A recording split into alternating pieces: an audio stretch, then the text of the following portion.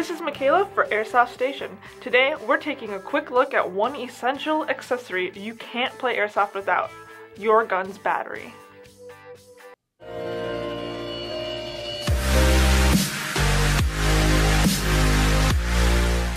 Having a good battery is crucial to getting the best performance out of your AEG.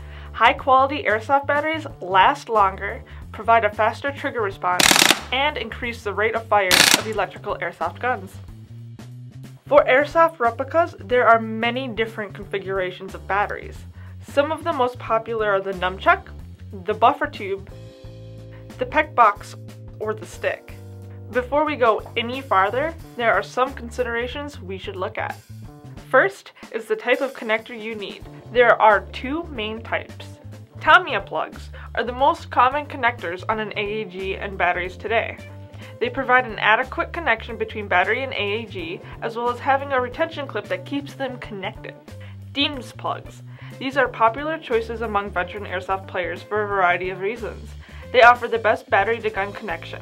In some cases, can actually increase the rate of fire slightly on some AEGs. Very few guns come with Deems plugs standard and are often an aftermarket upgrade. The next consideration is voltage. The higher the voltage the battery has, the higher the rate of fire your AEG. Most guns can take a battery from 7.4 to an 11.1 volt. The 11.1 battery will maximize the rate of fire on most AEGs, but not all guns can take the higher voltage on an 11.1. If you're unsure, use a 7.4 to a 9.6 battery, just to be safe. The third consideration is capacity. Capacity of the battery is determined by the mAh rating, or the milliamp hours. The higher the mAh rating, the longer the battery will last before it requires recharging. Let's divide the batteries into two different kinds.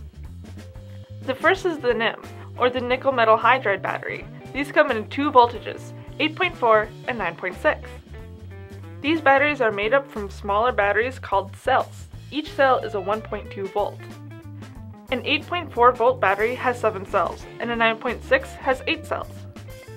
An estimation for how long a NiMH battery will last is roughly 1 BB per mAh.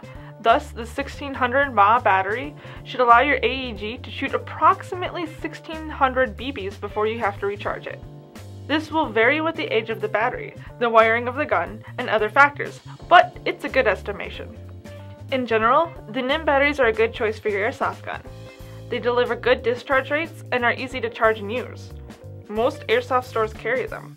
The downsides are they don't work as well in cold weather, they can discharge themselves over time, and may not fit all guns. The other type of battery is the LiPo, or lithium polymer. These come in either 7.4 and 11.1 volts batteries. These are made from 2 or 3 cell 3.7 volt batteries. These are smaller in size, but have a higher discharge rate. This is called their C rating. A good rule to go by for airsoft guns is a C rating between 15 and 30 C. You can see here, the different shapes and sizes let you install them in a large variety of guns. Because LiPo batteries can discharge at a much faster rate, you may notice a faster trigger response time. And with the higher rate, a 7.4 LiPo will give you about the same rate of fire as a 9.6 NiMH, but in a smaller sized battery.